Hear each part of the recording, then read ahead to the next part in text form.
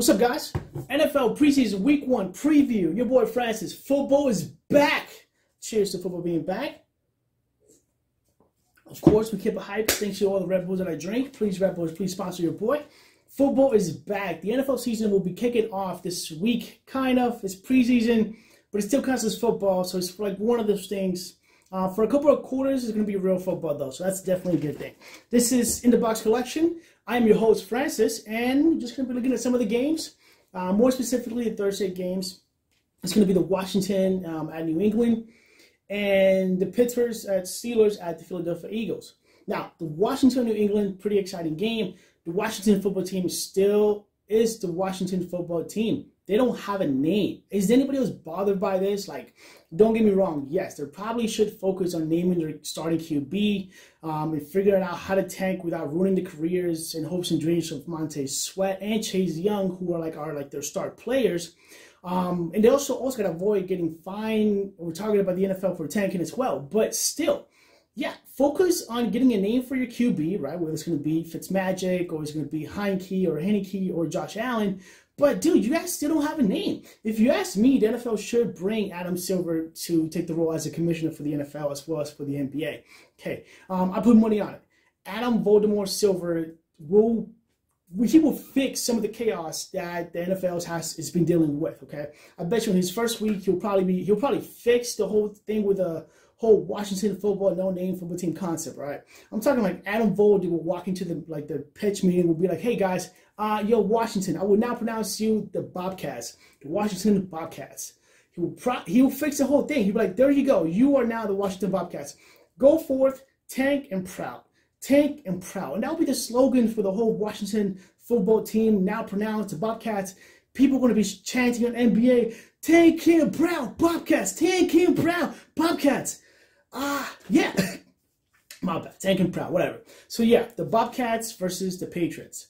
For the Patriots, all 3 games in the preseason should be used to prep and groom Mac Jones to take over for Cam Newton as early as week 3, but not later than week 5. Okay, so just saying, Craig Mac Jones is the new bad boy in town. Big Mac Jones, call him whatever you want to. At least that's my hope. Because seriously, Mr. Craig Mac Jones, I would like to let you know that I'm deeply invested into your sports cards. I'm talking like $30 deep into your rookie cards. I have a stack of your rookie cards, like $30 worth of it. And hey, I'm trying to get some return on my investments, but make it happen, all right? So, Washington, New England, we'll talk about that, about a winner here in a little bit. So, next game is going to be the Pittsburgh Steelers and the Philadelphia Eagles. Second game of the night, Steelers-Eagles. The Steelers already got a taste of winning, kind of, in a sense. They beat the Cowboys in the Hall of Fame game, so that's kind of like a win, but not really. It's like good, but bad, but like, I don't know. I'm 50-50 on these games when it comes to my personal interest of them. When it comes down to it, the Steelers are probably going to run their 3 years of backup the same way they did last week. They'll be Mason Rudolph, Dwayne Haskins, Joshua Dobbs, which Dobbs was probably the best of 3 from last week, but whatever. Mainly to see who's going to be the backup for Ben Roethlisberger, of course, and to see if they can get any bites on like free agency. Hashtag Phillip Rivers still wants to play football. I'm pretty sure somebody will pick him up at some point in time. Maybe the Steelers when Ben goes down, or maybe the Colts. Who knows? They're just trying to show off whatever they have.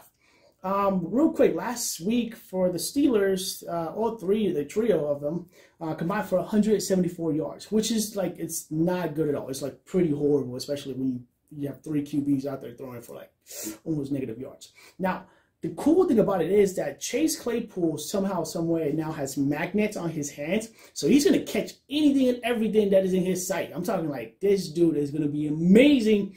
So, Chase Claypool, it's going to be amazing. Now, when it comes to the Eagles will always be the Eagles. Personally, I want the Eagles, more specifically, I want Jalen Hurts to do good things, to do great things. Also, I'm also deeply invested into his cards, maybe like $35. Who knows? And I also would like to return my investment. But in my opinion, maybe I'm a little biased in a sense, but I like Hurts. I watched him play when he was at Alabama. He went to Oklahoma, and I think he's a capable player of not just what the new QBs can do, but also what a guy that has a lot to prove for himself. Just like he did Alabama, just like he tried to do Oklahoma, the NFL will be his next step. He has a ton of potential. But then again, it is the Eagles, and they kind of like, it's the Eagles. I don't even know. But Ryan left the Eagles. So yeah, you guys asked Ryan about the Eagles. Now, NFL preseason kickoffs Thursday night. In terms of what to watch out for, there's a couple of things. There's very limited information overall because it's the preseason game one. We don't really know what to expect. For Washington, I'm going to be looking to see who is going to be their starting QB and how they rotate it. The Washington football team wants, and they're also going to change it to the Bobcats because, hey, hashtags in the box collection said it here first. Fitzmagic is fun and all, but he won't be the starter for the full season. So they have to get their backup or whoever's going to take over first. Fitzmagic is going to be there for a good amount of time. He's there for a good time and a long time, and he's too old to be the QB of the future. And I don't know. You got to figure something out. The Patriots should really be all about Mac Jones and hoping that he can build chemistry with any of his receivers, whether it's Harry, whether there's anybody else in that lineup that is healthy enough to can be able to run plays or catch a ball. It's not going to be about Cam Newton. It shouldn't be about Cam Newton. Pretty much Cam Newton should be there like on a rental chair, and that's about it. The Steelers are pretty set, and they already have their confidence in full band. Band's going to be able to do it. And more than likely, the backup will be Rudolph because, he was there last year. Offensively, really about just finding out who's going to be their second or third receivers behind Chase Claypool, maybe Washington in a sense, maybe like a running back. But the Steelers are kind of boring in a sense. For Philly, it's going to be the wild card as usual in a game like this. I want Philly to do good. I want Hurts to do pretty good. And, but there's too many unknowns. Like, did anybody know that Joe Flacco was actually the backup for Jalen Hurts and the Philadelphia Eagles? Like, did you guys know that? I did not know that.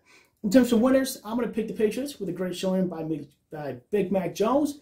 And I'm going to pick the Philly because they could really use any kind of wins that they could get to get any momentum. That's what I have for you guys for Thursday night games. Thank you guys for watching. I know that I went a little bit fast, but you guys know I'm excited. Plus, I'm drinking Red Bull. Guys, you guys know who it is. You guys, I keep it hype. You guys let me know what you guys think about the Thursday night games. Let me know if you guys are going to watch it. Like I said, I'm picking what I pick. I picked the Patriots, and I picked the Eagles. Shout out to the BECM Cards. Make sure you guys join our groups. Join our supporters in the card community. Just real quick. 30 seconds to, 30 seconds to promote ourselves. Okay, so in the box selection is yours truly. Make sure you guys check out BECM Cards on Facebook. Check out Angel, Bubblegum, and Leather. Also has a podcast on Spotify. Like, comment, and subscribe. I'm looking forward to having a lot of guests this year for as long as I can. For the next 2 months, I'm going to go ham on YouTube because I really appreciate you guys' support, and you guys always tell me to keep it up, and let's get it done. This is In The Box Collection. Like, comment, and subscribe. Always staying hype. Deuces. Hashtag thank you, Tessie, for buying me a new house so I can record and do great things. Deuces. Boom.